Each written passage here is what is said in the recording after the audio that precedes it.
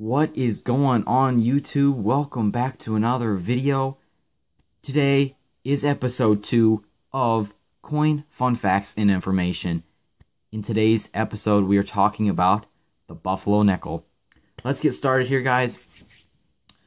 Right here on the screen before you, we have a 1913 Philadelphia Strike Type 1 Buffalo Nickel. This is the first year of issue. They were minted from 1913 until 1938.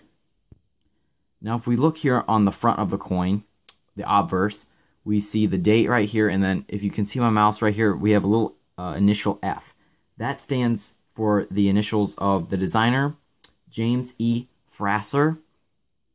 And then it's just a beautiful design. We have the Native American Indian right here, and we'll talk more about him later.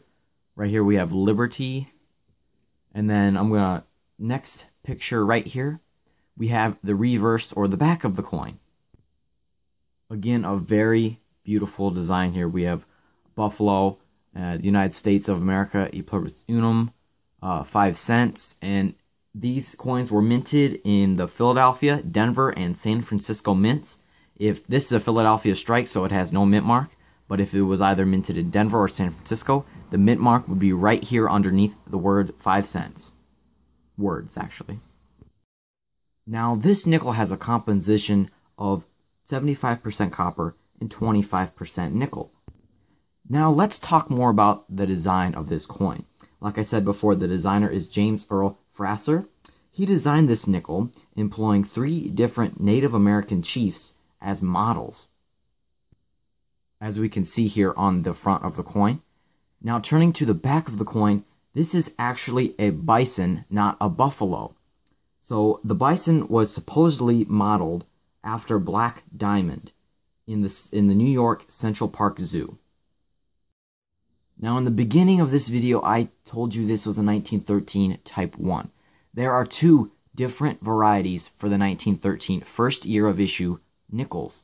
Now, right here is Type 1. As you can see here on my mouse, the bison is standing on a mound, and the word 5 cents is on that mound.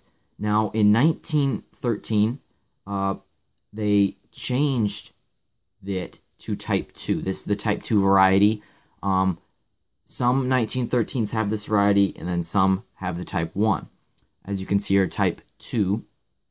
The buffalo, the buffalo bison, whatever you want to call it, is standing on more of a line, and the word 5 cents, is underneath that line. Now, this coin, the Type 2 coin you're seeing right here, is in fact a 1936. Now, the pictures you see in this video are in fact all of my coins, as well as the Wheat Penny episode that you saw before. Now, fun fact for you guys is that within the 25 years that the Buffalo Nickel was in circulation, or issued, over 1 billion nickels were made within those 25 years. Well, everyone, this completes episode 2 of Coin Fun Facts and Information. I hope everyone enjoyed it. I hope you all learned something new. If you have learned something new, please post it in the comments below. I always love reading your comments. Thank you all so much for watching. In fact, you guys can find Buffalo Nickels in circulation today.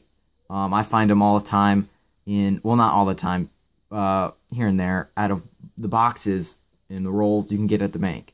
You can find them still in circulation, so keep finding those buffaloes. Thank you so much for watching. As always, happy hunting, and I will see you next time.